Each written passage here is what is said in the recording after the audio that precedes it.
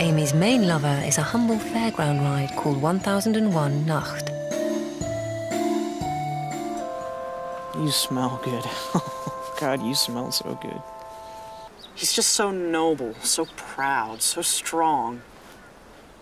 I not only love him for his sexual attraction, I mean, we're not talking about fetish here. I love him as a mate. You make me feel so alive, 1001 Nacht. I can touch the sky as your counterweights descend and your gondola rises. My days are brighter when I gaze upon your handsome face.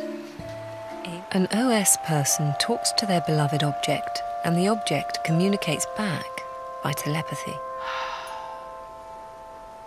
How many times over when we've made love at home have I asked you for... Look at me. Look at me and say it. Our family was always dysfunctional. I was always under constant stress. This is not all my collection. This is just, I'd say, 3/4 of my collection. I have about 50 different sets of dolls. As far as I'm concerned, they're better than having a man in my bedroom. And that's what I do for my fun.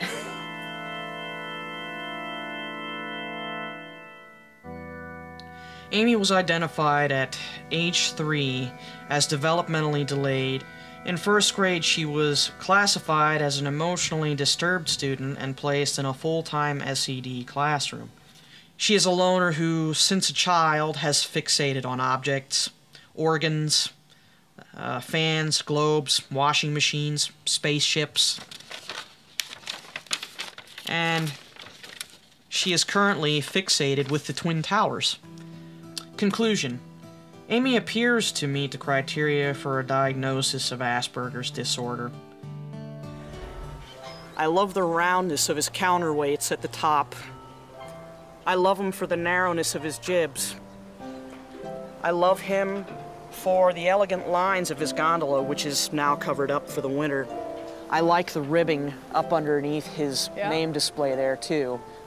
The parallel lines that are coming down.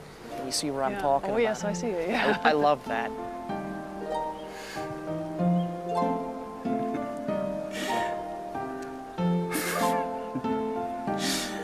I'm thinking, oh, geez, you know what I'm thinking about. This is very personal. When I make love to him at home, when I start climaxing, I just keep saying over and over again, just as I'm starting to go over the edge, I just tell him, I want your fluids, I want your fluids, I want your fluids. I don't want to go. I'd rather stay here with you.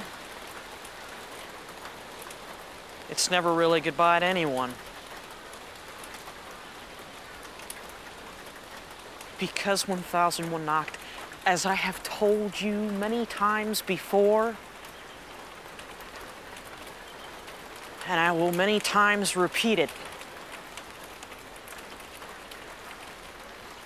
I love you.